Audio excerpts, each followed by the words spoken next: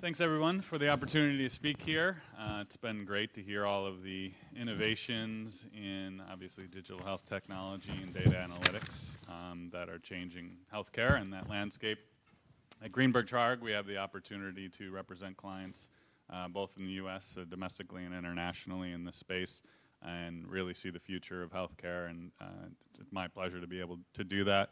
But we needed to give you a little taste of the regulatory landscape and how the utilization of all of that data, both the creation, storage, use, and access to it, is something that is being, has been and is being even more now at the forefront of the regulatory focus of governments, both the U.S. and internationally as well. Pleased to have my colleague, Carsten, who's in our Berlin office, who's going to be speaking to you about the EU and UK regulatory landscape, and I'm going to give you a taste of the US front. Of course, we have, I think, 30 minutes or so to do that. We're going to be doing it at a fairly high level, but give you the opportunity to utilize these slides and make reference to them, you know, going there's our faces, nice. So these are the areas that we're going to, touch on, but as I was indicating, the privacy trends essentially has become a geopolitical event. The concept of the privacy being on that world stage, and what it really means is that all countries around the world are really focusing in on how data is being collected, how it's being utilized, and even more so has come to the forefront as consumers. And their expectations of how their data is being utilized is obviously being triggered by public events, whether they be cybersecurity events and breaches. Everyone has gotten a notice that their personal data has been compromised because there's been a cybersecurity event, whether it's a bank or credit entity or a hospital. And so there's been a change in that perception. How the public is otherwise expecting not only hospitals and health systems and other players within the healthcare industry, but even on the consumer platform. We represent a lot of digital health tech platforms that are more consumer initiated. It's consumer driven, a number of products that have been talked about here on that forefront, and they're being subject to more regulatory restrictions and requirements as well, which we'll talk about. So what we're going to do is essentially talk through how this has progressed.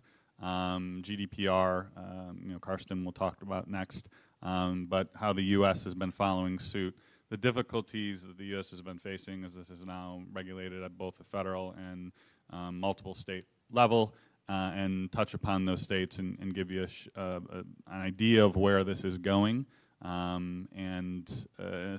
don't have all states playing in this market yet, but soon enough we think that they will be, and we'll talk about the federal legislation that's being proposed to talk about that. So here's just a cool slide about the time frame and privacy legislation that's coming out, what's to become effective at the state level. But let's take the time now to turn it over to Carsten to talk about the GDPR. All right, thanks, Charles. So now, GDPR. First of all, before I get into the details of GDPR, it's important to understand that when we're talking about the transfer or processing of personal health data, in Europe, GDPR is one of several regulations and directives that may not apply. You probably heard of the NIS directive, there's a Medical Devices Act, and there's an electronic health data regulation coming up in the future. But for several reasons, GDPR is the most important aspect. So let's go into the details while we're talking about GDPR. What is it? GDPR is a regulation that unifies the processing of personal data in Europe. By the way, Europe means, first of all, European Union, so you have the 27 member states of European Union. But it also includes more or less, to some extent, data processing in UK and Switzerland and in the other member states of the European Economic Area, which are Liechtenstein, Norway, and Iceland. So it provides you, from the business perspective, with a really good advantage of when you're doing business in Europe, you need to comply with the GDPR and more or less. That harmonized law allows you to be in compliance with your data processing activities all over Europe. It has entered into effect in May 2018. And why does it matter? I think that's the most important aspect. Why do you want to be compliant with GDPR? Well, first of all, it has a really, really severe scheme of penalties. And if you have followed lately what happened on that front, you might know that a couple of months ago, one of the most drastic fines ever imposed in Europe was issued by the Luxembourg authority against Amazon, worth 740 million euros. And then some weeks ago, 2 other fines that are significant have been imposed against WhatsApp and against Instagram, worth 225 and 405 million. So that is a good incentive to be compliant with GDPR. But that's only one part of that aspect. The other part is if you want to extend your business to Europe and you're acting on the B2B front, that means you want to engage in business with European business. You can practically only do that business and allow those entities to transact and do business with yourself if you can tell them, look, whatever I'm offering you, the technical model, any my business model is actually compliant with GDPR, and it allows you to be compliant with GDPR, because otherwise you may be fined if you use my services. So that's something you want to avoid. Who does it affect? GDPR applies to any entities that are processing personal data in Europe, no matter where the personal data originates from. But it also applies to non-European countries like US.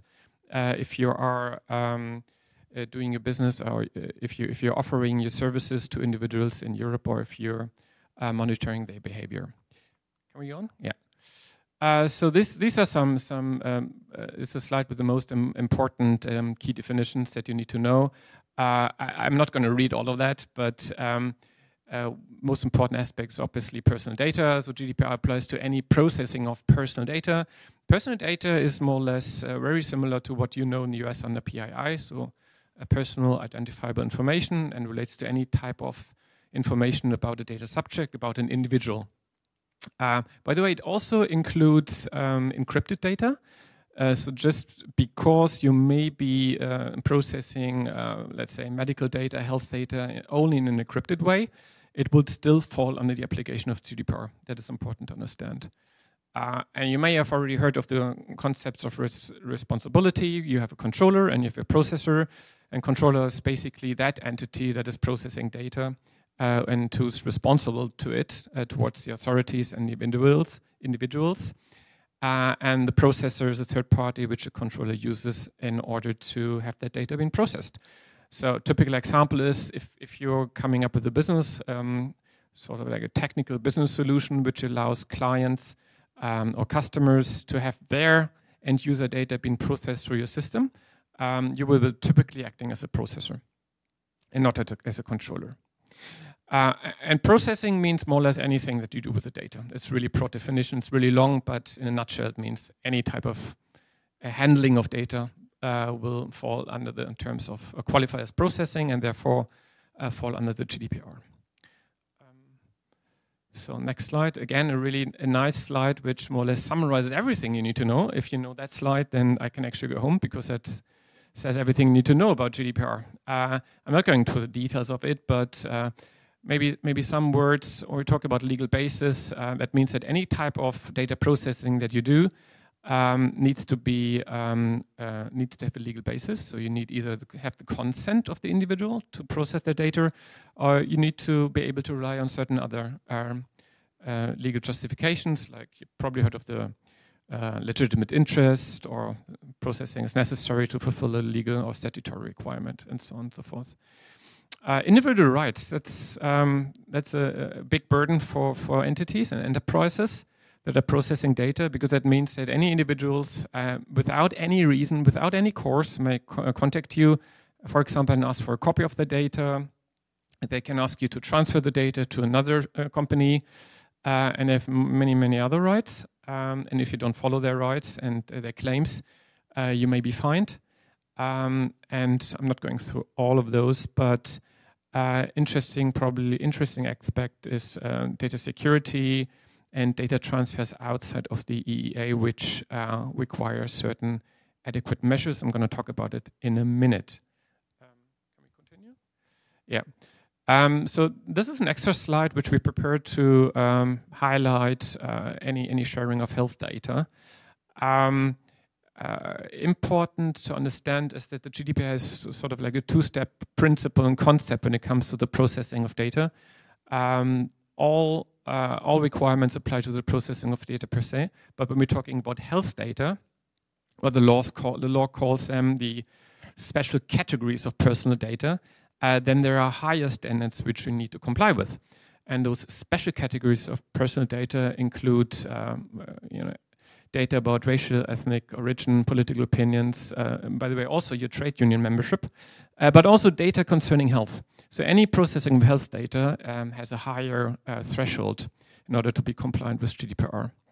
And that boils down, first of all, boils down to the question, may they actually share those data? What do you need? What is a legitimate justification for that? And that basically means you can only rely on consent. So whenever you're processing health data of an individual under the application of GDPR, you need consent unless you have really, really rare exceptions that apply. For example, if the processing is necessary for preventive or occupational medicine or necessary for public interest in the area of public health. So, but these are basically the only exceptions that apply. And I think for any telehealth providers that do business in Europe, one of the most important aspects is the data transfer mechanism. So the European Commission and the GDPR has a concept which says any data transfer, any transfer of data, personal data from the European territory outside to the third country outside requires additional safeguards which need to be put into place, unless the third country has been recognized by the EU Commission as being as providing adequate safeguard. And that adequacy decision has been issued to various countries, but unfortunately not to the US. Data transfers to the US historically have been subject to self-certification regimes like Safe Harbor, which was quashed by the European Court of Justice, and then later the the Privacy Shield, which was again quashed by the European Court of Justice. And now we have a new self-certification regime coming up on the front. By the way, interesting enough, President Biden just released an executive order last Friday, which is supposed to pave the way to that new self-certification regime. But unless this has been adopted, the only legal way to transfer data from the US to Europe is basically having the standard contractual clauses in place, which is a standard contract being adopted by the European Union, by the European Commission, which the data exporter in Europe and the data importer in the US need to enter into to make those data transfers being legitimate.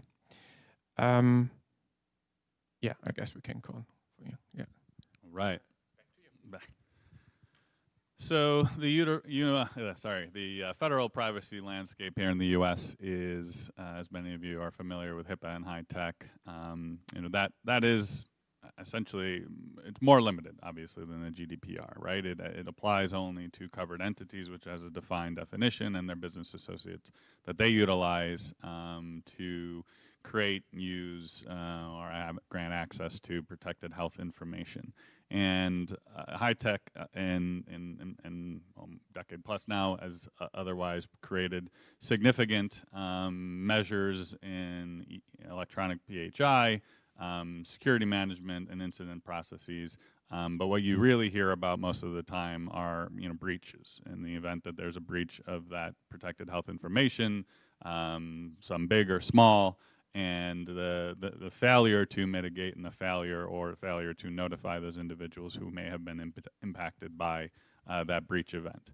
So obviously, since we're limited on time, we're not going to spend much on this other than to say, because HIPAA and high tech itself are limited to a specific category of data and specific category of those creators or users of that information, there has been additional laws that we'll talk about both at the federal and state level that have been implemented.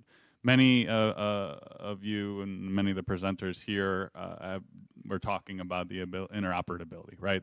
Access to patient information, the ability for individuals to obtain that information, as well as other entities to obtain that information. And so from the Cures Act, and I know we had basically, if he's still here, obviously a government representative in talking about the Cures Act and the benefits of that law and the rules and regulation that have been put in place.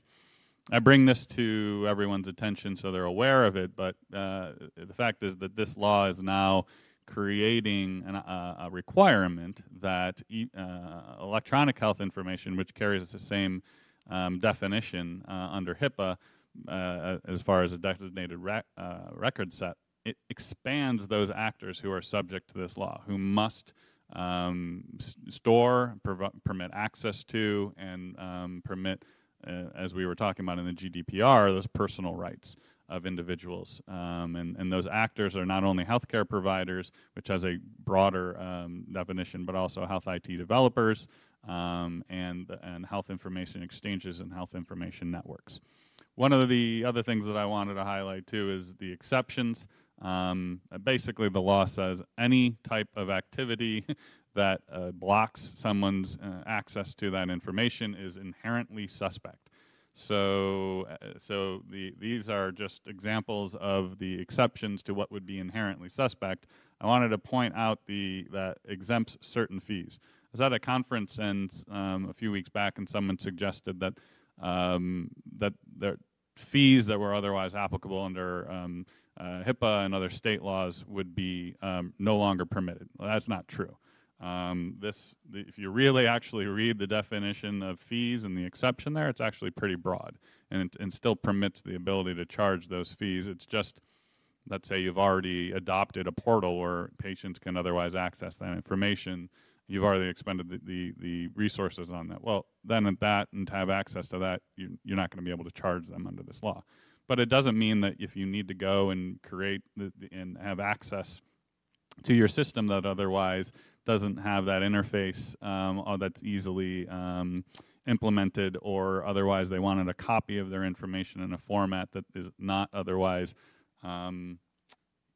the electronic access in the way that the law is otherwise created to allow, you can still charge fees.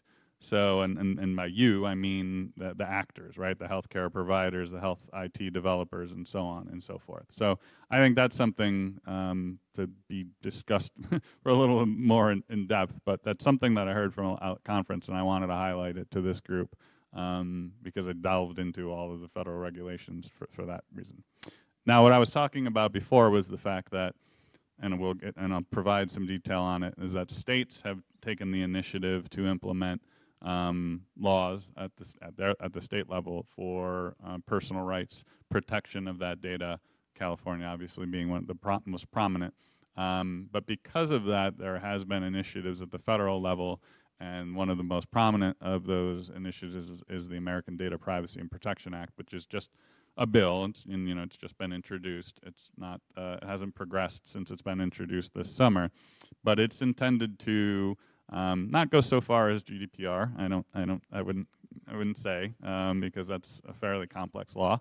But it does, in fact, try to create this framework at the federal level for personal rights and protection of that personal data and access to, and officially, having affirmatively opt out and so on and so forth. Well, what's really important is because it's at the federal level, it's a bill that attempts to and would preempt certain state laws, as they exist today. The reality is, and what we're really here to say, is that how you're operating in the markets, and depending on where you're operating, you're going to be subject to numerous regulatory environments. And this is a law that otherwise is intended to address that as more and more states in the U.S. continue to adopt laws for those reasons. So, like I said, we can't get into everything. I'm going to run through these 5 states there, and starting with California. Many of you may be familiar with the California Privacy Rights Act. It amends and expands upon an existing law, which is a California Consumer Privacy Act, which was adopted went into effect back in 2020.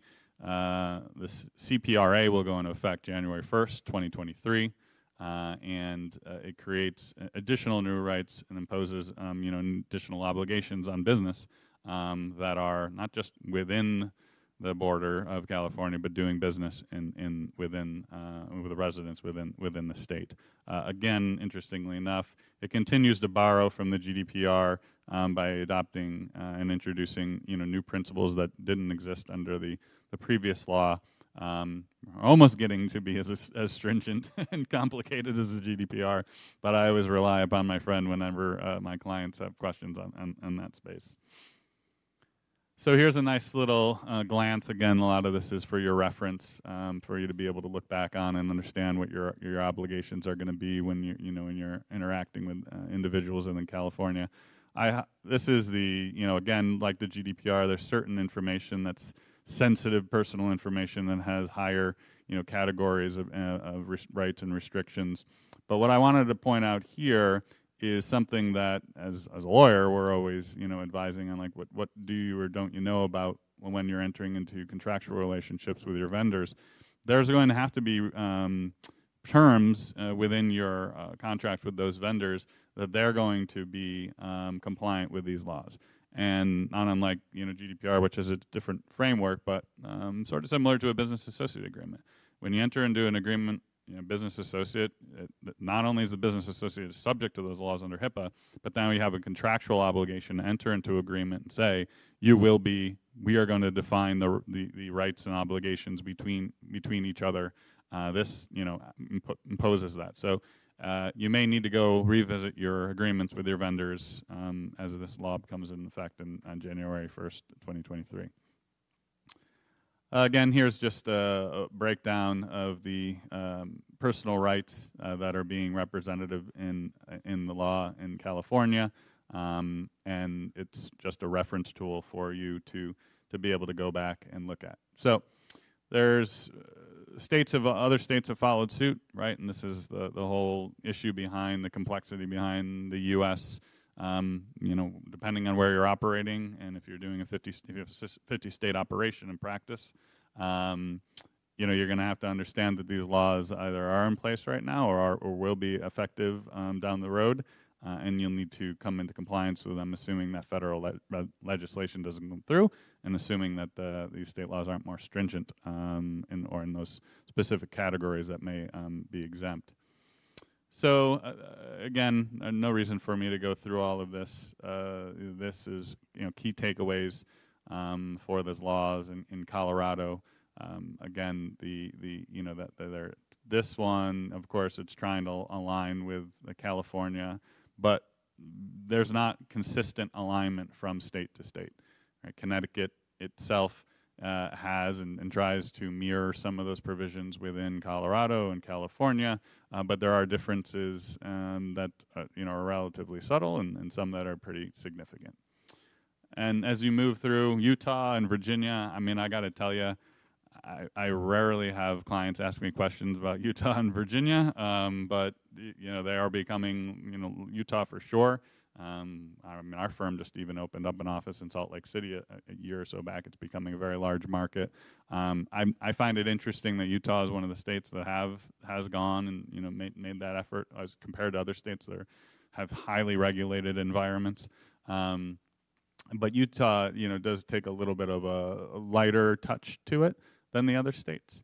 And then Virginia itself, again, another state that has adopted and will come into place. If you look back at that schedule, will come into place, I believe they're 2024, and as they go through. So, these will continue to evolve. These laws at the state level will continue to evolve. A lot of them, again, are not consistent from one to the next, and you have to understand the variation between those. Okay. Now you already heard a lot about regulation, about privacy regulation in the US on federal state level, about Europe on the GDPR level. And now I apologize for talking about a little bit more about a regulation. Now we're talking about the UK, the new UK Data Protection and Digital Information Bill, which is quite interesting. Why? Because it was only being put forward some month ago. And it may have the effect, we don't know how it would play out in the future, but it may have the effect that the UK data privacy regime will be diverting from what they currently have as inherited from the GDPR. So as of now, when you're doing any data transfer, any data processing activities which relate to the UK, and that activity is compliant with GDPR, you can assume that's also compliant with what's required in the UK. And that might change in the future because UK has decided to divert away, to move away a little bit from GDPR, with the intention to become, I guess, more independent, to show that they're not part of the European Union any longer. But also the idea was to put away certain requirements under GDPR, which are regarded by UK lawmakers to be too burdensome and which should be put away. I don't think we need to go into the details, but interesting would be, for example, that the subjective definition of personal data should be introduced. So as of now in Europe, any person data which is principled is, there are exceptions, but the principle idea is anything is personal data if that data can be linked by anyone to any individual. So that's a standard idea. And even if you have no means of connecting certain information to an individual, it will still be regarded as personal data, which falls under the application of GDPR. And that will, and UK will move away from that if that bill is gonna process and move forward. And yeah, some other aspects that might make it easier for business to do business, for business to process data in the UK. But as of now, I think what's interesting to understand is that UK might be different from GDPR in the future. So here's a helpful comparison slide. This is, you can again reference materials. I believe you all have this material, so you can go and take a look at it. That we just thought would be useful as you're comparing these laws. Our firm as a whole, we have people use the word robust. We have a very prominent data privacy and cybersecurity group. We were ranked #1 in Chambers. Carson's actually going off to Chicago tomorrow to present, on these issues. We have a website that's constantly updated on these changes and developments. We have resources on our website. So happy to share that type of material with you. It's complicated stuff, but reference materials and the like really helps digest it, give you a path to understanding, that regulatory framework that's out there. We were going to go through a case study. I know we're over time, so getting a head shake now. But I want to say Carson and I are doing extensive work in clinical trials and specifically decentralized clinical trials, utilizing remote patient monitoring, utilizing telehealth and the like, and all of those digital health technology. But what was more interesting is you have to understand the data that's coming in on the front end, that data that's coming in is compliant, that you can use that information, because there's regulatory frameworks on how you obtain it up front. And then it also pertains to how you can actually utilize that data on the back end, which many people are familiar with the FDA and the common rules on human research and that piece of the puzzle and getting that informed consent.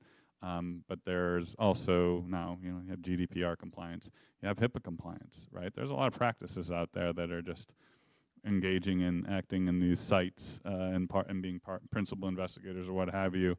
The way that they conduct themselves, the way that they pull patient information, the way that they recruit subjects into those studies is subject to all of these laws. And so I just want to emphasize that because we're advising that on a regular basis. And some of these state laws may trigger that as well. So thank you so much for the opportunity.